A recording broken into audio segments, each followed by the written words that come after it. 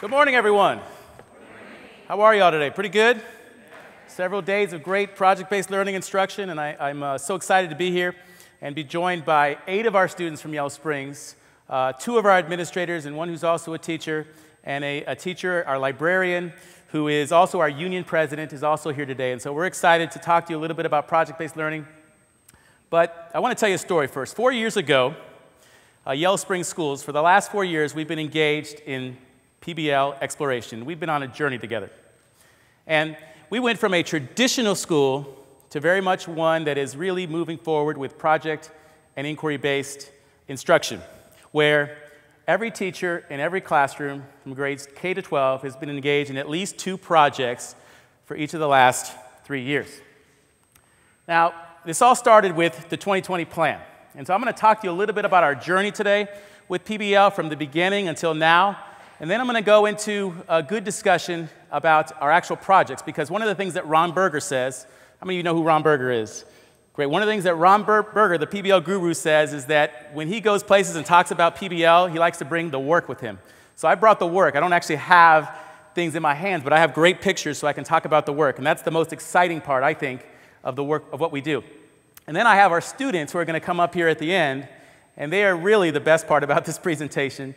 And they're going to answer any of your questions, talk about their work with PBL, and everything they've done over the past few years. So I'm going to start by talking about our journey.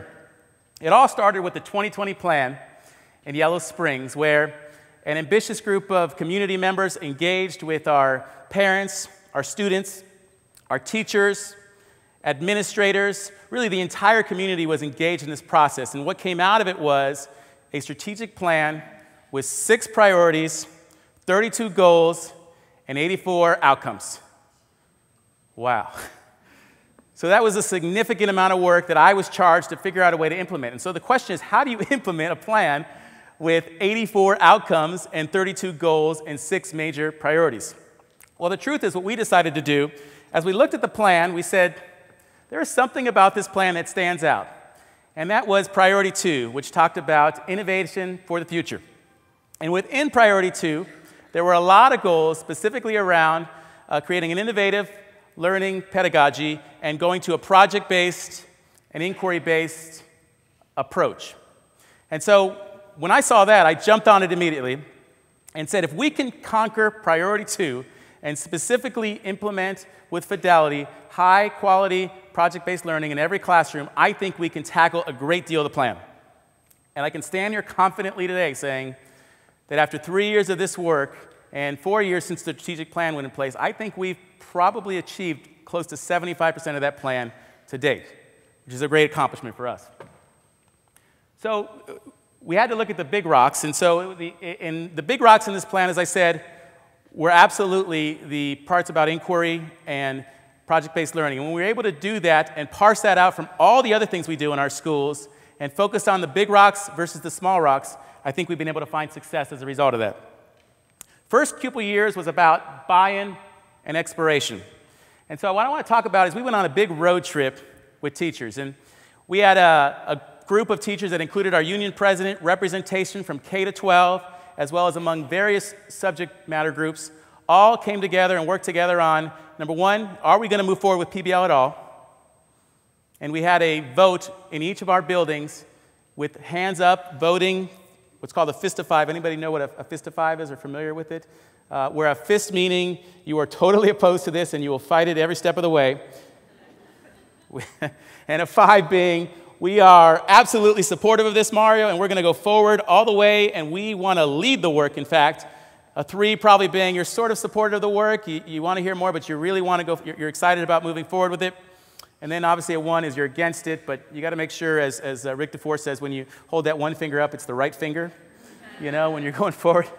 And so we did that process and asked for 2 votes publicly with our faculty. The first was, should we move forward with project-based learning after the entire strategic planning process was in place? And then the second vote was, now that we're going to move forward, where should we get our professional development from? So this team of educators went on a road trip to decide where to get it from. And we visited schools across the country from San Diego all the way to Rochester, New York, K-12 settings in varying different schools, and really had an incredible experience that fall. I think it was 2012. And so we came back and decided to go with a professional development provider and move forward in the summer of 2013. And so August of 2013, when we're just about getting ready with the school year, everybody was excited. We had a 3-day workshop plan, and this professional development provider came in and did this workshop with our faculty for 3 days. We were able to pay teachers to come to the event, and everybody was pumped. It was some of the best professional development we've ever experienced. People were high-fiving, smiling at each other. We were having a great time across the board. It was a ton of fun and the best experience. So that was on a Wednesday, Thursday, and Friday. The following Monday was our big district convocation. You know, the one at the beginning of the year where the superintendent gets up and talks about the goals and where we're going and all that stuff. Well, we had one of those the following Monday after Wednesday, Thursday, and Friday of PD. So I'm excited about Monday because we just had this greatest PD we've ever had. And we come back on Monday, and we have this big convocation, and I get up there, and I'm excited, and I say, yeah, we had a great time with this professional development with PBL this last week, and everybody went, yes, and we're all excited about it. And then I said, yes, and we're going forward with PBL, and we're going to have a great time with it, and everybody was, yes, they're very excited about it. And then I said, and everybody's going to implement 2 projects this year, and everybody was no longer excited. Because the truth is, it's one thing to talk about implementing projects and implementing change. It's another thing to actually do the change. And I didn't quite understand why it was that that was happening. You see, there was an elephant in the room that I didn't quite get. And it wasn't until after the convocation when one of the teachers came up to me and said, you know, Mario, here's the thing. I understand what you're trying to do with this PBL stuff, but, you know, I don't think I can do that in my classroom. And I said, well, why not? And he said, well, here's the thing. I've been a successful classroom teacher teaching traditionally for a very long time. My test scores are great. My kids do well on every test they take. And I know that I give test prep. I have to get through all the standards. I know exactly how to do it and produce great test scores for my kids going forward. And I know that this year, for the first time ever, my evaluation is going to be based on my students' test scores. And if you're asking me to change to project-based learning, a plan and a program that I don't have any trust in necessarily and that I don't know it's going to work, and from what I can see, it's going to be very difficult to get the test scores I want from my kids, I don't think I can move forward with that, Mario. It's too big of a risk. And right then I realized exactly what that elephant in the room was. You see, anytime you're talking about change, people become fearful of change. And it was definitely more so the case at that time, which you all know, when we were at a place where our evaluations were directly tied to our student test scores. And so what I noticed is that we've had a culture for a while in education, at least since 2000, of failure not being an option. And this is something I dearly agree with in many ways in terms of making sure our students are successful at all costs. We do whatever we can to help our kids succeed and do well. And we make sure that the kids can read at high levels, and we do whatever we can do with that. The problem with this is, this works great when we're talking about data points and test scores. It doesn't work so well when you're talking about innovation and change. And so I realized that if I really wanted to make change in our schools, what I had to do was move us from a paradigm of failure is not an option to a paradigm of failing forward. Specifically, what I had to do was publicly tell our teachers that if I was not concerned about your test scores, I was not concerned about our state report card results, I was not concerned about any of that. In fact, my concern was more about wanting teachers to take risks for kids, to do new high-quality projects, and take enough risk that potentially they risked failure. And if they failed, I wanted them to pick themselves back up again and keep going.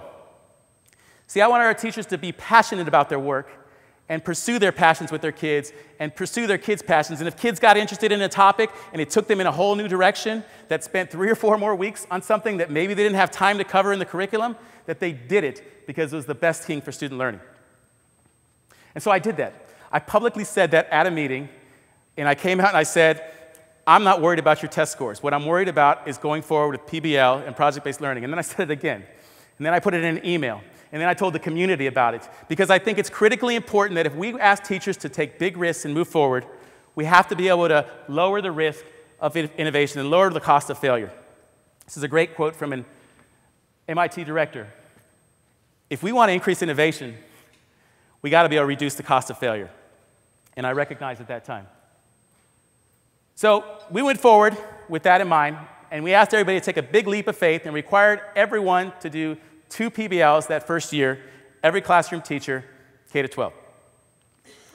In addition, we added an embedded PBL coach, which is a huge factor, from another district who worked with us half-time that first year and worked with teachers regularly on project creation, on curating the work, on tuning projects, giving mini workshops before and after school in each building, and generally meeting teachers whenever they were available to be able to work on their project work throughout the school year. Because we know that one and done one and done PD does not work. That ultimately embedding professional development during the year and during the school day had the best effect for us. And I think this was a huge move that really helped our success. In addition, we added tuning protocols because we believe that in project-based learning, one of the founding principles is this idea that we make our work public. That the kids make their work public, but also the adults have to make their work public.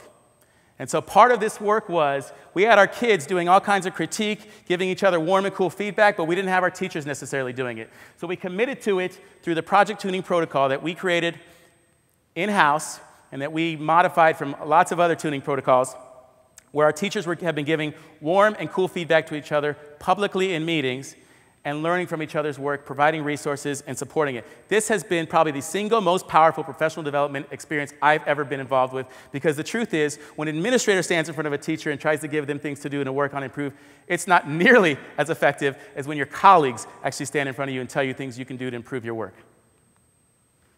Trying to click this, oh, here we go. This is an example of an exhibition night flyer that Eli Hurwitz put together, who's actually here tonight, our district librarian.